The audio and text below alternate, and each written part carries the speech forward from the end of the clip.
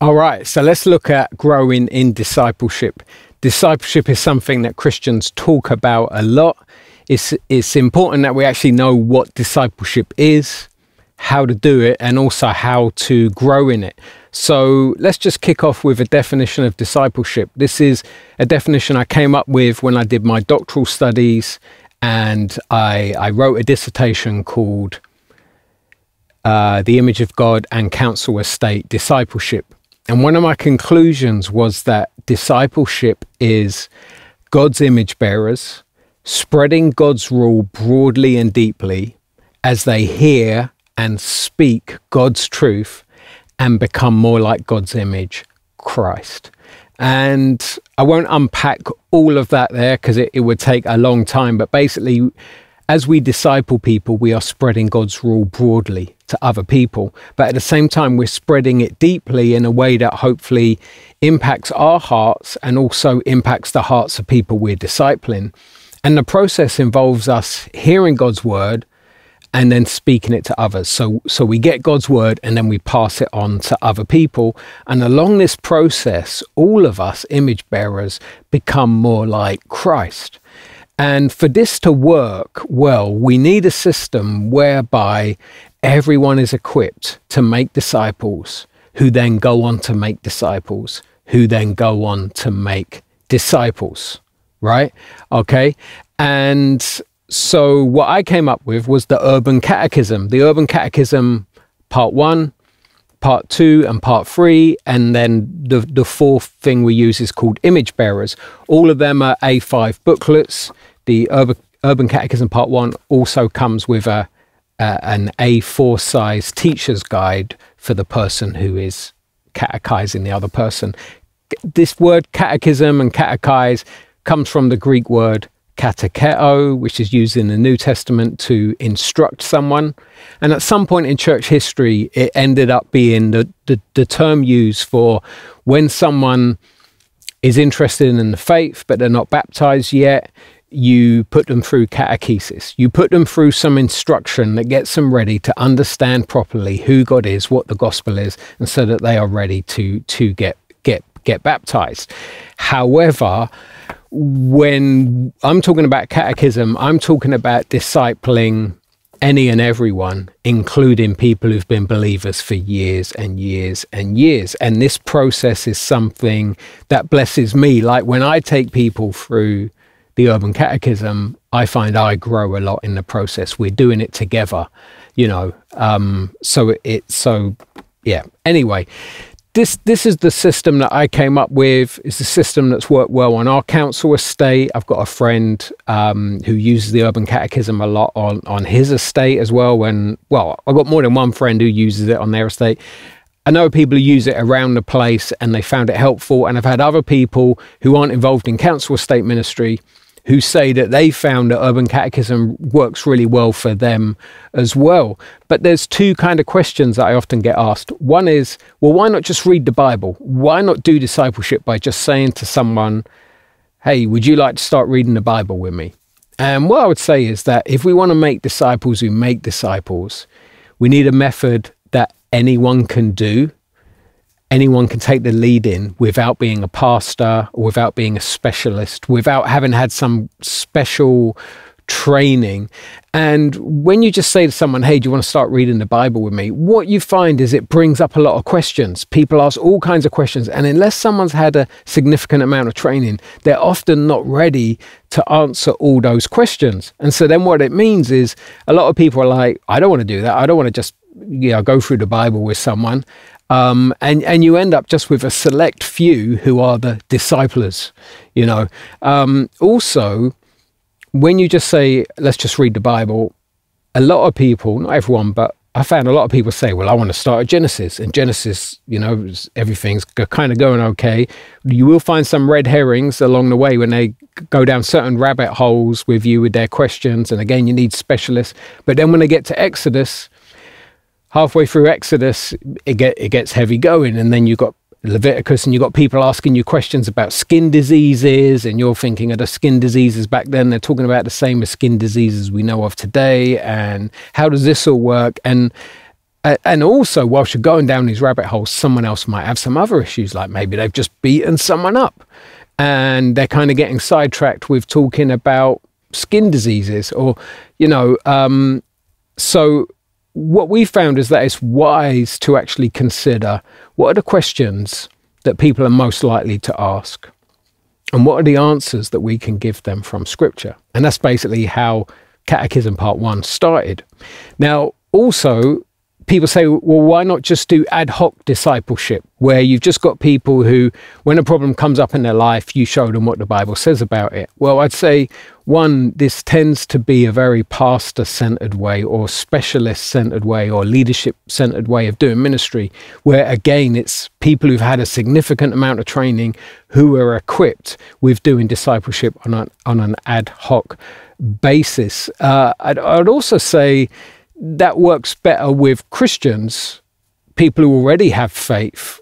Often, when you've got someone who isn't a Christian at all, it is helpful to invite them to some kind of curriculum where you're saying, hey, let me share with you what my faith is, and you can ask questions along the way.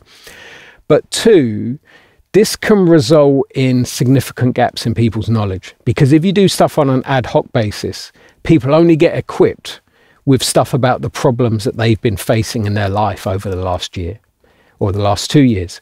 And it can mean that a whole bunch of people in your church don't get equipped for dealing with other issues that are going to come up in the future.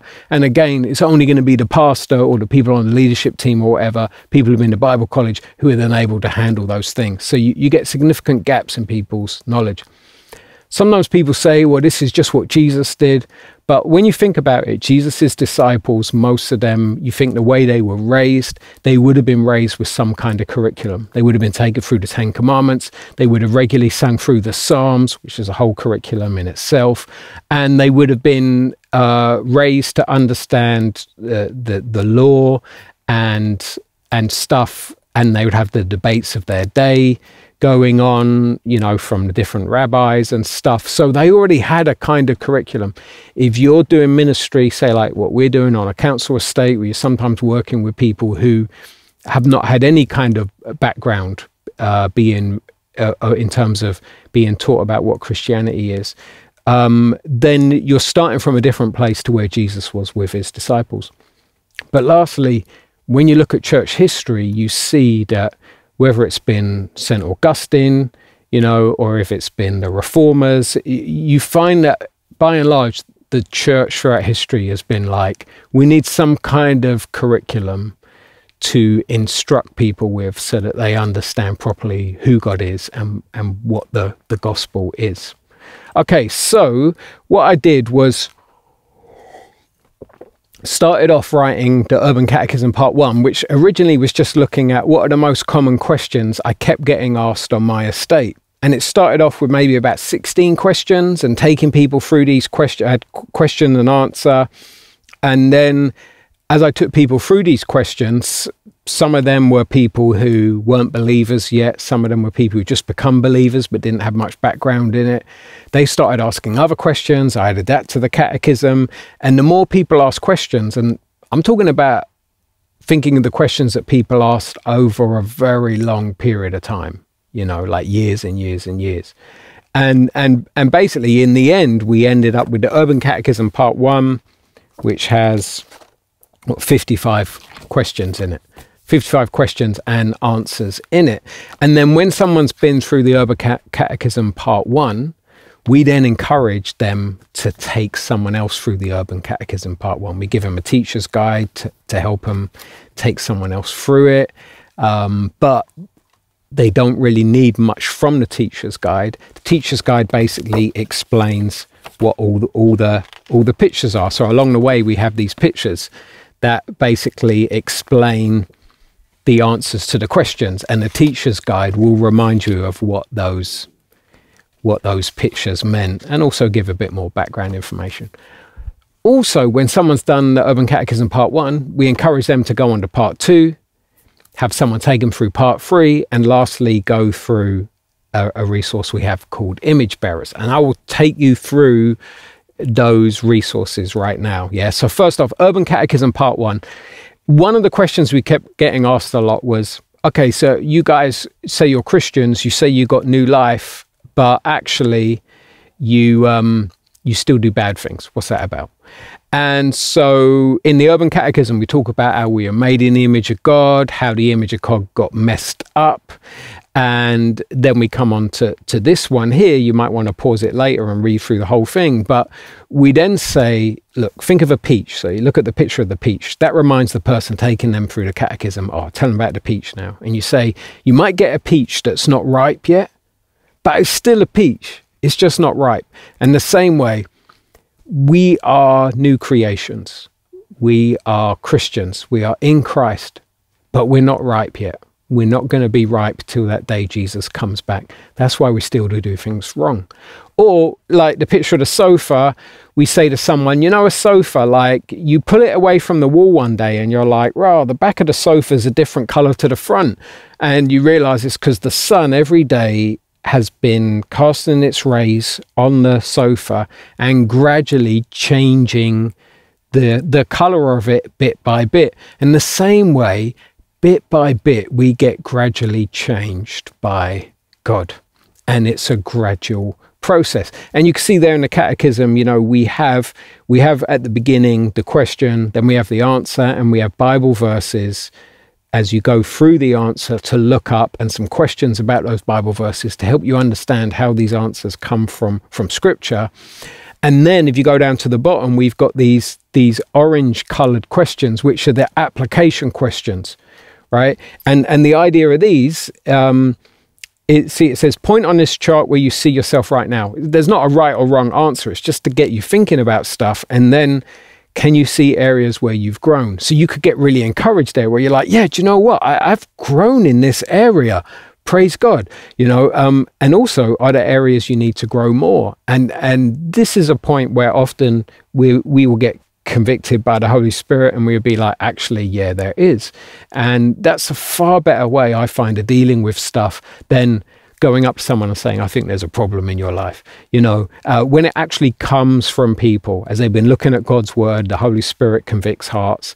And then the last application question there, do you patiently recognize that others are in this process too? So helping us to be patient with one another as they are gradually becoming more like Christ. And then at the bottom, there's a suggested song. So on the Urban Ministries website, we have songs to go with some of these questions so that people can sing them later, either there with their friend or just in the week. And then we have a video to watch, and then there's a little teaching video if someone wants to watch that. So that's the kind of process we go through when we're doing Urban Catechism Part 1 with someone. And I've found that when I do it, don't matter how many times I've done this. I've taken my family through it. I've taken friends through it. I've taken mature believers through it. I've taken non-Christians through it, new believers through it. Every time I find I grow through the process because I'm looking at God's word. The Holy Spirit convicts me of my sin. A friend of mine went through this with me not too long ago, and I was often convicted by his answers to the application questions. And I would be like, I'd be convicted. I'd be like, oh, he's holier than me. And it convicted me and inspired me as well at the same time. So that's Urban Catechism Part 1. When you finish it, we then encourage people, will you take someone else through it? Because so much of it is picture-based with stories behind the pictures, it's quite easy for you to then take someone else through it. You don't have to have a theology degree or anything, and the answer's already there. And sometimes you meet up with someone and they say, actually, I've got a question. Something came up in a week. And more times I find I can be like, do you know what? That comes up later. Shall we turn there now? We'll look at that question now, you know, which again is one of the benefits of having a pre-prepared curriculum. So when someone's finished Urban Catechism Part 1, and hopefully they've taken someone else through Urban Catechism Part 1, we'd also encourage them to have someone take them through Part 2. Part 2 deals with our salvation and how salvation affects every part of our life. So for example, at one part, we look at what does it mean to be justified. That's part of our salvation, that we've been justified. We look at what it means. You can pause that and read it later if you want. And then we come on to common lies that the doctrine of justification destroys. So here we all hear these lies in our heads from time to time, don't they? You're better than other people. And the truth is, from what you would have just studied with the person, is that you're ungodly and dependent on Jesus's righteousness, just like all of us are, right? Another lie, I need to hide my sin from other Christians. Truth, I'm righteous in God's sight. Knowing this gives me freedom to be honest about my sin. And so we're encouraging people to think about common lies they hear and what are the Bible truths that dispel those lies, and then encouraging them to write them down and use that as a kind of, if you like, spiritual warfare in the week. So what we also introduced with Urban Catechism Part 2 is this idea of performing and pretending, which wasn't my concept. I think I got it from Serge, that's S-E-R-G-E, from the Sonship course, I think possibly. There's a footnote in the actual catechism to where I got it from. And it says here that pretending is when we either, 1, pretend that our sin isn't as bad as it really is, or 2, pretend we are holier than we really are. And performing, on the other hand, is when we do things to make ourselves acceptable to God or to other people. And then we'll give people a bunch of things and ask them to think about, is this performing or pretending, or is it maybe both? So, for example, the first one there is, I hear God's law say, do not steal. I respond by telling myself that I'm not breaking this command because I haven't robbed any shops. It's true that I've got some pirated music and videos, but that's not really stealing. So right there, we're trying to help one another see that often we perform or pretend instead of going to the cross, instead of relying on what Jesus has done for us at the cross. So we want to make people aware of this because it's something that gets in the way of that. And we want to cast that aside and focus on what Jesus has done for us at the cross and be honest about our sin. So once you've done Urban Catechism Part 3, we would then encourage you to have someone take you through Urban Catechism Part 3. Sorry. I said that wrong, didn't I? So once you've been through Urban Catechism Part 2, we then encourage you to have someone take you through Part 3. And Part 3 deals with the 10 commandments. Okay, so for each commandment, we look at what's the good we can do. We look at what's the bad we should avoid, and we look at how does this commandment point us to Christ. Which, very influenced by the Westminster Catechism, if anyone's familiar with that old catechism. So, for example, when we look at the 9th commandment, right, in the catechism it says, how are we to live in light of the 9th commandment? And it's just said what the 9th commandment is, and then it says, we are to avoid the sin of gossip, deceitfulness, and injustice, and instead to speak up against injustice and speak the truth in love. Okay, and then we give some information about the definition of gossip, and then on the next question it says, how does the 9th commandment point us to Christ? We fail to obey this, but Jesus lived this out perfectly in our place and provides forgiveness for us. He always spoke the truth in love. So right here, we then look at how we might have been performing or pretending with the 9th commandment. Like, for example, we often pretend we don't gossip. Performing, on the other hand, can involve us feeling terribly condemned whenever we do gossip. Performing can also involve us looking down on other people who gossip because we feel that we don't gossip like them. And then we got some of the lies that we believe. Like, although I'm annoyed at them, I shouldn't talk to them about it because that will ruin the friendship. Maybe I should just talk to someone else. Truth, keeping stuff bottled up will ruin the friendship. But more importantly, Jesus has commanded you to talk to them privately. Now, obviously, with this stuff here, it's not talking about when there's power differentials. That's a whole another chestnut, and we deal with that in the catechism as well. So then at the end, you've got pray together, using these points, confess pretending and performing and failing to obey this commandment, ask forgiveness, thank Jesus for living out this commandment perfectly in our place, ask for the Spirit's help to obey this command. And then it says, add truths to your armory of truth and pray through them during the week. That's something we got from the Beyond Duct Tape workbook. This whole idea of having an armory of truth, what they call an arsenal of truth, that throughout the week you got a whole bunch of verses and stuff that you can look at to focus on the truths that you've been learning from God's word. Okay, so when you finish Urban Catechism Part 3, you've had a pretty good basis then when you've gone through all the questions people keep asking Christians, and then you've gone through Part 2 about salvation, about being justified, about being regenerated, all these kind of things. And then Part 3, you've gone through the 10 Commandments.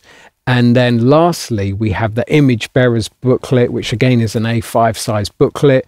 And this looks at what does it mean to be made in God's image, right? And with this, there's more in-depth self-analysis and emphasis on change from the inside rather than external cultural forces. The reason being why is that particularly in council state ministry and in urban ministry in the UK, what we've seen is that if you're from the subdominant culture, if you're not from the majority culture, when you get discipled, you get encouraged to become like the dominant culture.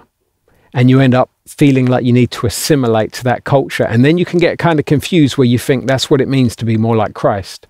So in the UK, a lot of people say that they felt like they had to become white middle class. And what we want to say instead is, no, God's given you a certain culture and he's given you a certain personality. And we want to see your heart be changed each day by the gospel, that you become more and more like Christ within your cultural framework and within the personality that God has given you. And so we're emphasizing heart change here. So, for example, we look at something like relationships as one of the parts of the Image Bearers booklet, and we say there's two different ways to have relationships, right? You got workspace relationship, where the people you like the most are the ones who kind of tick all your boxes of what you see as a good friend, yeah? And then there's grace-based relationships, where it's actually based on grace. And we will have these diagnostic questions for people to do, which you can see on the right. So, for example, you got something like, which of these things do you find hinder you accepting people, right? And then you've got something like, they seem selfish. If there's some people that you find hard to accept, you think they seem selfish, you tick that box. And then the next column says, do you have the same root sin? And the question is, are you ever selfish? Well, yeah, blatantly. Does God still accept you? Yeah, he does. Why? Because of the cross. And then the next column, what might repentance include? Confessing my selfishness, accepting and viewing other selfish people as just like me. Okay, so what we're looking at there is, as you go through the process of it, you get convicted of stuff, you repent of stuff, there's heart change that leads to outward changes, but it's not you trying to assimilate to another culture. So then basically apply, rinse and repeat. You keep going through this process so that after a while, you're like, do you know what? I've taken a bunch of people through this catechism. I've taken some people through Part 2 and Part 3 as well, image bearers. I've had people take me through the process. I've been convicted. I feel like it's helped me become more like Christ. It's helped me know my Bible better, understand my salvation better. It's prepared me to be able to answer people quicker. I mean, I use this for stuff like, just even stuff like emergency counseling. I've had situations where, you know, you got to emergency counsel someone in the middle of the night and something comes up and you know you can't suddenly now start doing an in-depth Bible study with someone, you know, but you can quickly take them to a picture in the catechism and you can show them a picture in the catechism. I once had someone who is in a terrible way, something really bad had happened to them. And they were saying, I don't know, I feel like maybe I deserve this or something, you know. And I was like, oh, I've got to quickly explain that, you know. And basically I quickly took him to this picture here, of a gun. And I said, it's kind of like there's an empty gun. If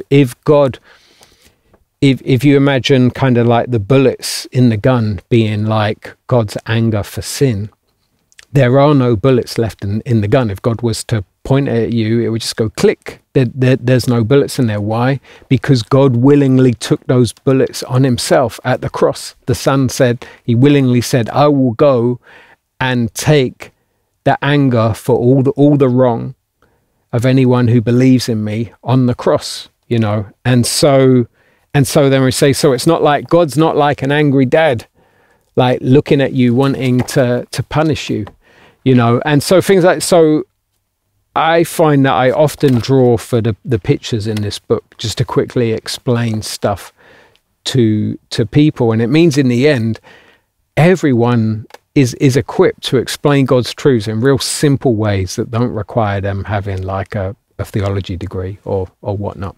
So anyway, that is the process of a system that I came up with for how we can grow in discipleship. I'm not saying everyone should use this system, but I would encourage you to think of ways that you can do discipleship that is easily duplicatable, that easily multiplies without having to have specialists.